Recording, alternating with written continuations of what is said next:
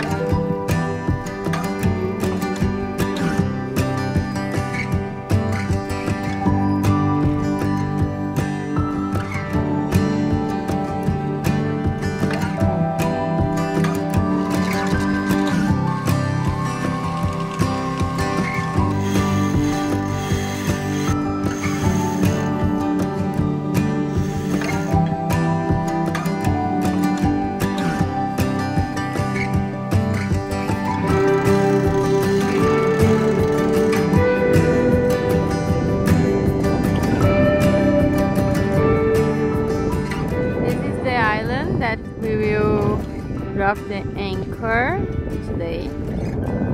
The name of this island is Ilha do Prumirim.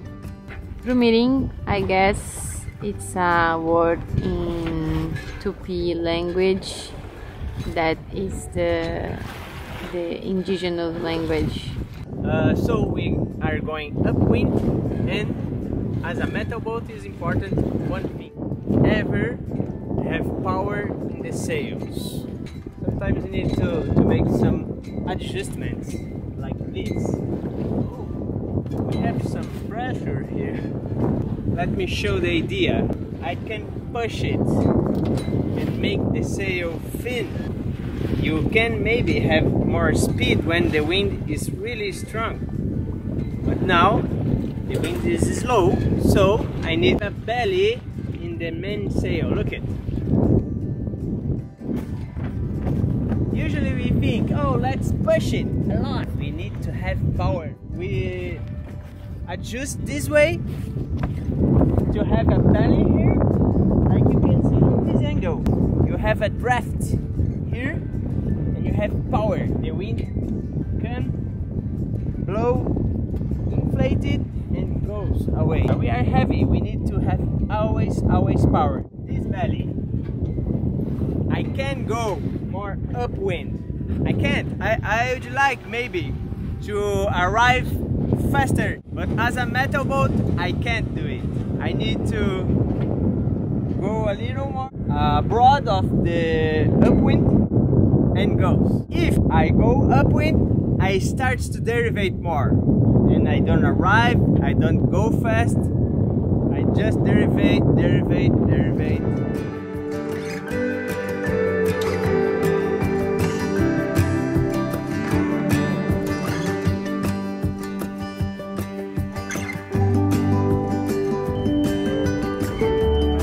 Turn the engines on.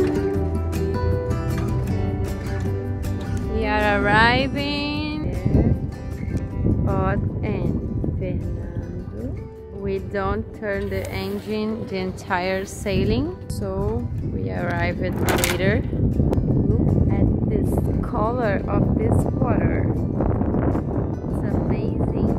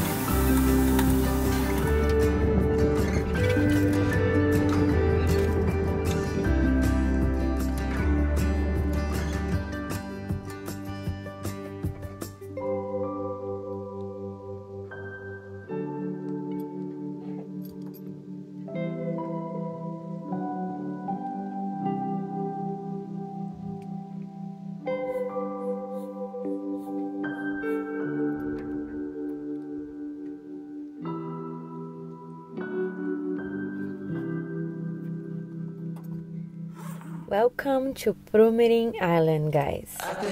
The Brazilian coast is full of surprises, and it is among the 20 largest coastal lines in the world. Here we have some options to travel by sea to other countries, but all these options involve long and challenging trips. The first option is to go to the south of Brazil to Uruguay. This option can be very challenging and few people do it because the waters are the most difficult to sail in Brazil, with a few options of sheltered anchors to avoid the winds. To get to Uruguay, you will need a good weather forecast with strong and continuous winds, preferable north winds. Arriving in Uruguay, whose coastal line can be also challenging to sail, you can continue your journey to Buenos Aires. There is a lot between Buenos Aires and the strait. And finally, cross the Strait of Magellan to the Pacific Ocean. Quite an adventure, huh?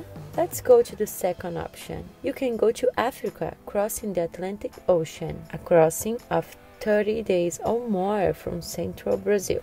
It is an interesting crossing, right? Now, what if you want to go to a nice place with a beautiful weather and a crossing that is a little more comfortable and predictable? We have the third option.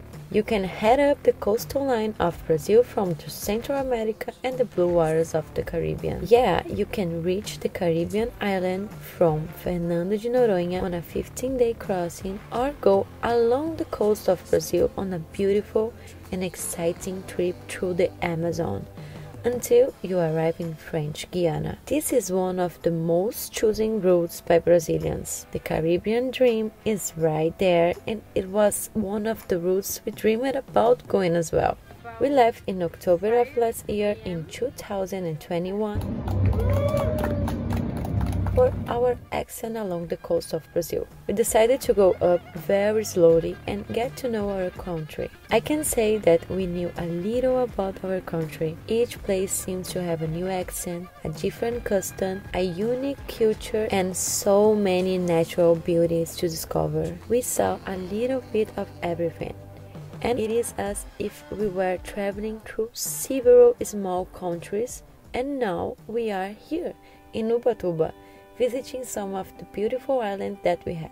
This choice is bringing us a lot of experience. Chicama is doing very well despite not being prepared to go to the Caribbean. She needs some refitting, improvements, and equipment, like a water maker which converts salt water into fresh water to have fresh water for a long crossing the sea, more solar panels to have energy enough, a good life raft that is really expensive, especially here in Brazil, so that we can arrive safely in the Caribbean. We are still halfway up the country, and it is a dream to see the other half, an incredible achievement that we hope to accomplish one day with your help.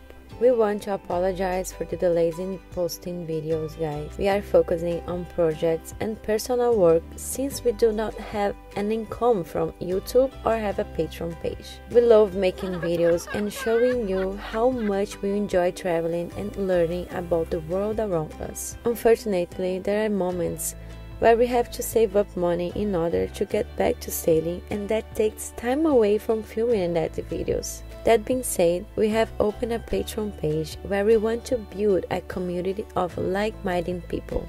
So, with your support, we will be able to post weekly videos and show you more of how we see the world. Guys, another way to help us is to like, subscribe, and comment on our videos right here on YouTube. Your help means the world to us, truly. You will help us to grow and keep this production alive. It's a small act that makes a huge difference for us. And the best part about it, it is free. Oh, and we need your help for one more thing. Help us win the Best Emerging YouTube Channel 2022, hosted by the legends Elaina and Riley from Sailing La Vagabond. All you gotta do is click on the link below, vote for us, and confirm your vote in your email inbox. Thank you all for the support. We love you guys. See you in the next week. Bye!